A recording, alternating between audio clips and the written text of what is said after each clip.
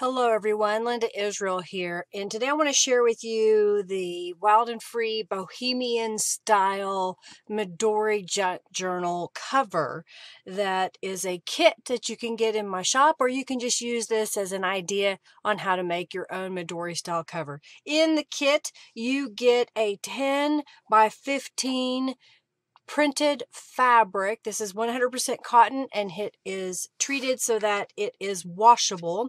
You get 4 sheets of 8.5 by 11 chipboard. I think these are like, I don't know, not quite 1 millimeter. That's why I put 4. And it also makes it easier for most home users to cut this with their paper cutter. And then you get about a yard of elastic cord. So let me show you how to put this together. So what I do is I take this chipboard and I cut it into 6 by 9. So I'll cut usually the 9-inch and then I'll cut 6-inch, and then I have this piece left over, and that piece I will either trim depending on how wide I want my journal cover.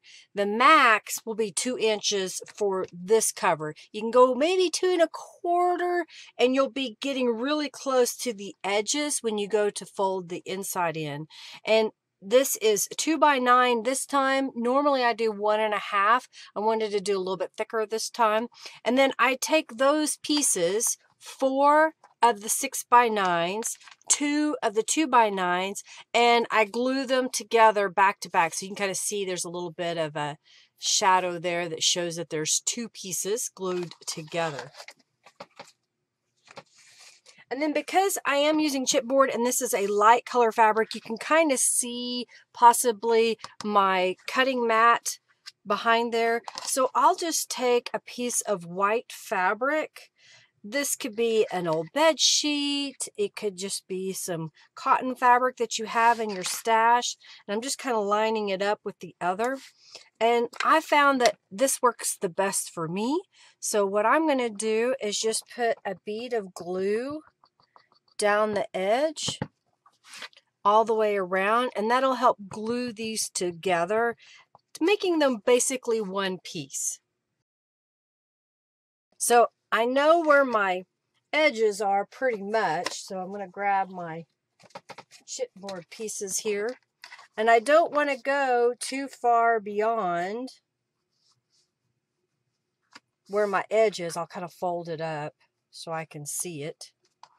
And I want to come down far enough. This is tall enough that when you go to fold this over, you're going to get full coverage on your chipboard. So I'll put this in the middle. And then I'm going to go over here and make sure that I'm pretty much staying in the middle here. All right. So it looks like I'm pretty straight. And so what I like to do is I will glue down the center piece first. And of course I'm gluing the number to the inside, not to the out, so it doesn't show through the white fabric. And I'm going to put a generous amount of glue on the chipboard piece. So I'm going to go all the way around the perimeter and zigzag down the middle. And then we're going to position this in the center. Again, I'm making sure that I'm top to bottom straight. And then I'm going to lay down the side pieces, but I don't want them right up against it. I want them a gap, about, 1/8 of an inch. Again, we'll do the generous amount of glue and glue that to the fabric. Now I am putting a lot of glue as far as all over the surface, but it's not very thick. It's not a huge bead of glue because you don't want it to go all the way through your fabric. So again, I'm going to put this down just about 1/8 of an inch. Basically the idea is that when you bend this up, these don't bunch up together. If they hit, then that is too close. So I'm just checking my work as I go. And I'll do this side. At this time, if you want, you can trim down the fabric so that it's about 1 inch, maybe 1/2 inch on the all sides. You know, I just leave mine. So I'm just going to take some glue now into the corner. and fold this in on all 4 corners.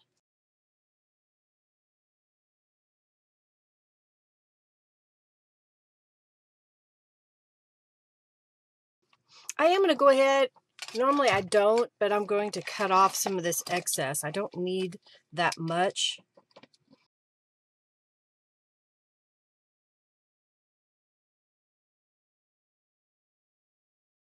All right, so now I'm going to fold these edges in and glue those down.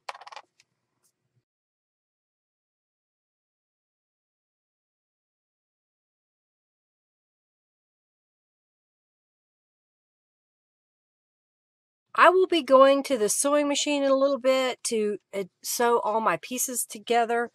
If you don't have a sewing machine, just make sure that you put a generous amount of glue on this and that it is all nice and smooth. So there is so far the outside of the cover. And now I'm going to work on getting the inside ready, and then we're going to go to the sewing machine. So for the inside, I printed from I think this was the large journal kit. I printed one of the pages on linen cardstock, and I did it on 8.5 by 11 sheet of paper, and I need to cut it to fit in here. So I'm going to get my paper cutter out. And I want to cut this at 5 3/4 of an inch. Since I'm 6 inches, so I'll have a little bit of a wiggle room on either side. And then I want to cut this at 8 3/4 of an inch. And then I have this long strip left over that is 2 2.75 or 2 3/4. So I'm just going to cut this down to be 8 3/4 inches long. So yes, I do have a few leftover bits. I'll save those for something else. You can also use those for pockets. So this piece is going to go in the center, so it covers my gap here. This piece will go over here, and then this piece will go over here. So the next thing that I want to do is I'm going to go around the edges of these pieces, and then I'll go over to the sewing machine and we'll do some stitching. And I meant to say we're going around the edges, the top and the bottom of this piece with distress ink. I just feel it helps finish it off just a little bit. You can kind of see the difference already when you lay it in there. All right, so now what I'm going to do is go over to the sewing machine, and I want to stitch all the way around this piece and this piece, the left and the right, and then the top and the bottom of this piece. Then I will sew around the outside edge from the front of my cover. So I'm over at my sewing machine, and I have it set up as an electronic machine in a zigzag stitch. That the stitch width is 2.5 by 2.5. You know, what I suggest is that you take an index card and stitch on it and then write down what the settings were on your machine so that you can duplicate it quicker than trial and error trying to figure out which works the best. I have regular thread and regular needle. I do recommend that you use new thread, not thread that grandma had that she passed down to you, because more than likely it will break. So if you want smooth sewing, use a newer thread. All right, so what I'm going to do is I'm going to stitch across I'm trying to get in the camera, stitch across the top and the bottom of this piece. And now I'm going to stitch all the way around the edge. When I get to the edge and I need to turn a corner, I'll leave my needle down, raise my presser foot, swing my paper around, put down my presser foot again, and then continue sewing. My cover's been sitting here for a while, but I want to make sure that before I sew that the glue is dry. I generally try not to put glue all the way up to the edge. I try to put it just a little bit in so that my needle doesn't get gummed up when I start sewing.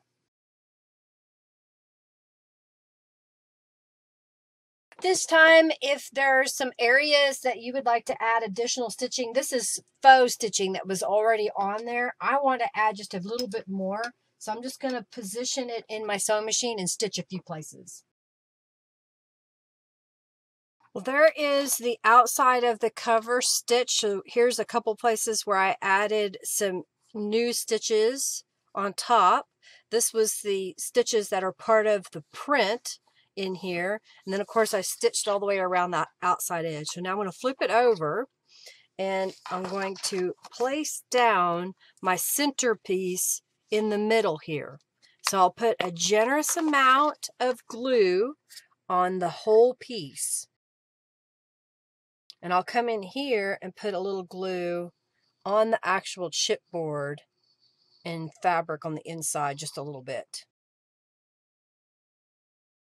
I can't find my bone folder, so I'm using an acrylic block to smooth my cardstock onto the cover. You really want this piece smooth in here, and after it's dried a little bit, what I really need to do is make sure that the paper has a little bit of a crease where it's going to bend, but I don't want to bend my cover too soon because that makes the paper move. So I'm just slightly using the edge of my block to go down the crevice where the cover is going to fold.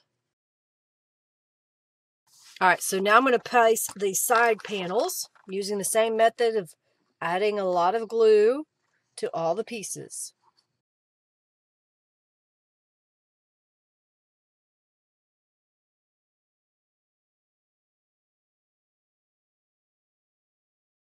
All right, so once it's dried a little bit, you can start working the cover. So I'm just trying to help it along, bending it, making sure that that paper isn't buckling up, and that's looking pretty good. So there's where it's looking like so far. Now, I made my spine about 2 inches wide. I need to find my template. Maybe I'll make a new one real quick. So I'm just making a quick little template here. So I'm just going to lay it on my table just so I can look at it. And what I want to do is put a hole right in the center, about 1/4 of an inch in from the edge. And then on either side, so I'm just kind of looking at this, I want to go about 1/2 an inch. And then I want to repeat that on the other side. So I've got my crocodile, and this is the 3/16 of an inch hole punch. So I'm just going to come in here and punch holes. All right, so this is my guide that I'm going to use for punching holes in my cover. So I want to make sure that I've got this all the way where I want it. And I'll use my pen and mark a dot. And then I've got a measuring on the side here that I can use. So I'm going to line it up and change my guide so that I have it the right depth, so that when I go to punch, they're always the same size or same distance in. So that way they're straight across there. Pretty close.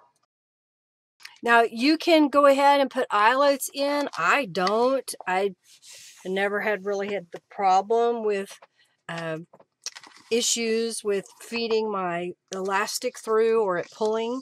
But if you like that look, put them on. I'm not going to do that. So I'm going to take my elastic piece. I'm going to start, whether it be the top or the bottom, I'm going to start at the top and go in the first hole and then come into the second hole to the side. So we're going to basically end up with what kind of looks like a stitch here. Then I'm going to come back down to the bottom center hole and pull that through. And then come from the outside on that far left hole, come up to the top, far left hole,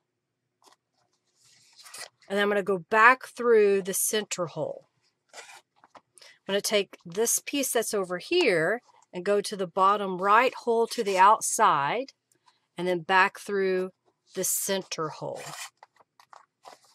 And then I adjust the elastic, so I'll just kind of play with it until I get how tight I want it to be. And then I will pull the elastic pieces up and then tie a quick knot. And if it's too long that it hangs out of your journal, well then trim it just a little bit. But I leave mine relatively long because elastic does, stretch after a while, and you may want to adjust it a little bit, and it's easy to untie this knot. So with this style, you can now take a journal, and this is a different one. I haven't finished the journal that goes inside here, and you can pull up these cords, whatever one you want. So let's say we want to put it in the middle, and we can put that right in the middle. It fits from top to bottom, and now you have a journal cover for your journal. Now, if you want a closure, you can do that as well. You can punch a hole, you could sew a piece, you can use a special chain and buckle closure, whatever it is that you so choose. Well, I hope you enjoyed seeing a quick tutorial on making a Midori style cover. You can kind of play around with scraps of fabric, or you can buy the printed kit if you so choose to make your own. Hey, give this video a thumbs up and share it with your friends. Check the description box for links to my kit that I have available. Know that I go live on Mondays at 3:45 p.m. Central Standard Time, where I show making a journal, and I hope you'll join us. All right, everybody, if you have any comments or questions, use that comment box down below. Have a fabulous day. Bye, everybody.